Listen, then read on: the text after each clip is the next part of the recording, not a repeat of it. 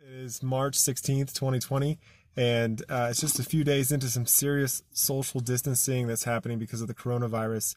And I wanted to make a little video because I think it's challenging for us as Catholics to have a spirituality when we can't go to Mass. I'm in the state of Colorado, and all three of the dioceses here have canceled Mass until at least March 31st. So we'll see what happens. But, God works through all things, and even evil things He can bring good out of.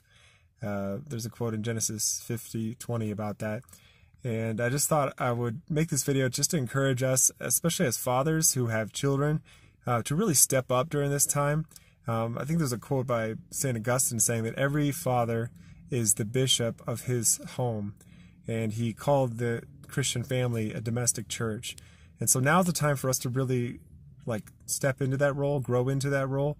And I think of another quote by G.K. Chesterton where he said, anything worth doing is worth doing badly, meaning whatever you're going to set your mind to, if it's really worth doing it, then even a poor attempt is a step in the right direction. So I really believe that. So I wanted to make a quick video to encourage you to take time to pray with your families, especially on Sundays.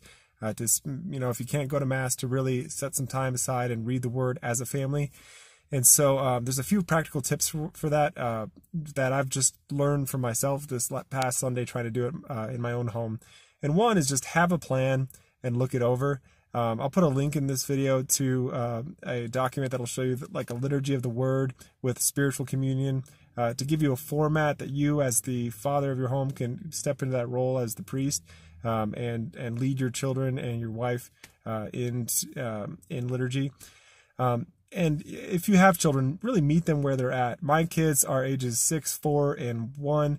And so the level of engagement and, discipline or maybe even reverence is not the same that you're going to expect out of Mass that happens in a beautiful cathedral when you're in your own home and they're right there with you and mom and dad sitting on your laps. But in another sense, that really is helpful for them to see that you don't just pray because it's some sort of herd mentality activity that you do, but you really care and you want to know God and you want your children to know God.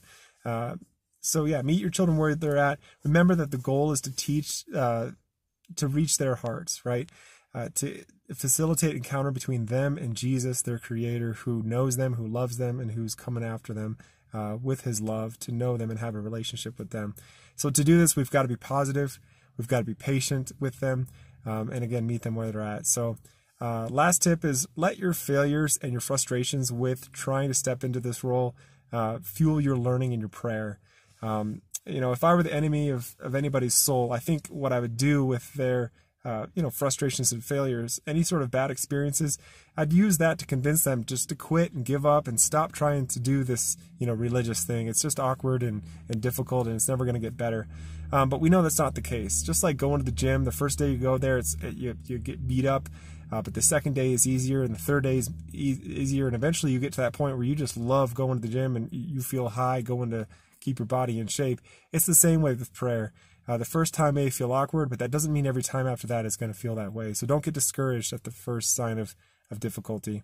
St. Teresa of Avila, who was a great mystic, and she's even a doctor in the church, she was asked, what's the secret of mastering prayer? And she responded that the secret was perseverance. Because with perseverance, you can overcome all other obstacles.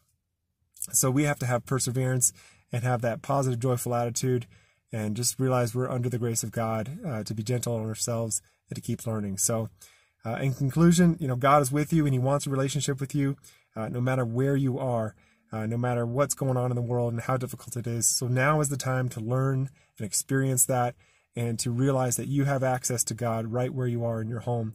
And in lieu of being able to experience Him in the real presence of the Eucharist, for us to really be reaching out to Him and opening ourselves to Him and opening our family to Him, to receive His Spirit through His Word and through that time of private prayer that you can have with your family.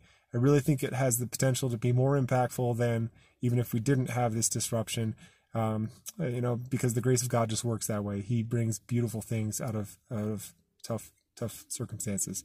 So be encouraged and go for it, fathers. Be the bishop of your home.